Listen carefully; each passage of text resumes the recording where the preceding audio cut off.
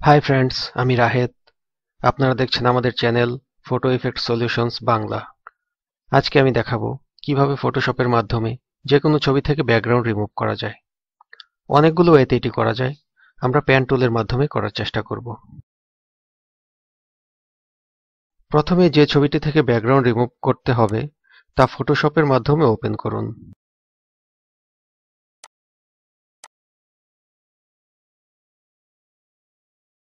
ডান পাশে দেখুন background layer active আছে কিনা। না থাকলে অ্যাক্টিভ করুন। এখন Ctrl+J অথবা Command+J চেপে একটি কপি লেয়ার তৈরি করুন। নতুন লেয়ার এটি অ্যাক্টিভ করুন যদি এটি অ্যাক্টিভ না থাকে। এবার টুলবার থেকে প্যান টুল সিলেক্ট করুন।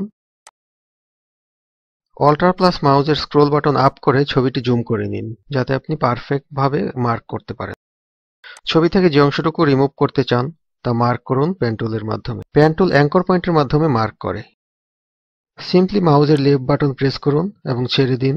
আবার মাউসের লেফট বাটন প্রেস করুন এবং যদি কার্ভ তৈরি করতে চান তাহলে বাটন না ছেড়ে মাউস মুভ করুন এবং প্রয়োজন অনুযায়ী কার্ভ তৈরি করুন।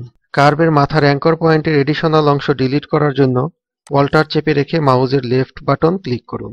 পরপর অনেকগুলো কার্ভ পারফেক্ট ভাবে তৈরি করার জন্য প্রিভিয়াস কার্ভ এর এডিশনাল অ্যাঙ্কর পয়েন্ট ডিলিট করা জরুরি। এটা টিউটোরিয়াল, তাই সময় বাঁচানোর জন্য আমি নিখুঁতভাবে মার্ক করছি না।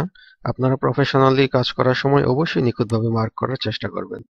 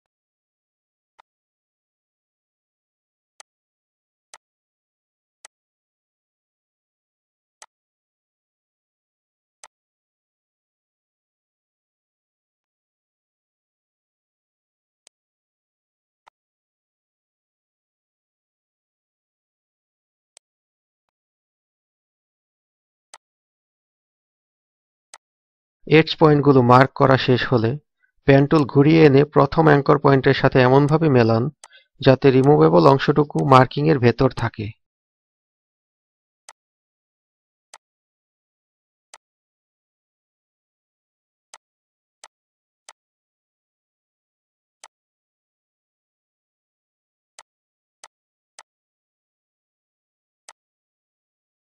এবার অল্টার প্লাস মাউসের স্ক্রোল হুইল ডাউন করে জুম আউট করে নিন।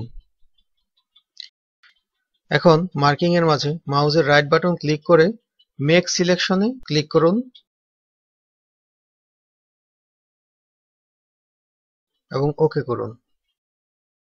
এখন দেখুন যে অংশটুকু আমরা রিমুভ করতে চাচ্ছি সেই অংশটুকু সিলেক্ট হয়ে গেছে।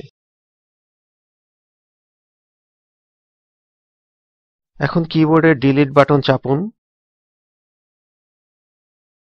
এবং ব্যাকগ্রাউন্ড লেয়ারের আইবলে ক্লিক করে ইনঅ্যাক্টিভ করুন। এখন সিলেক্ট মেনুতে গিয়ে ডিসিলেক্ট করুন।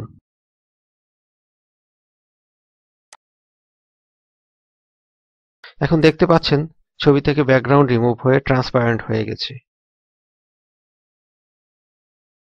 এখন ছবিটি আপনারা সেভ করতে পারেন। ব্যাকগ্রাউন্ডলেস ছবি সেভ করার সবচেয়ে অ্যাপ্রোপ্রিয়েট ফরম্যাট হচ্ছে পিএনজি।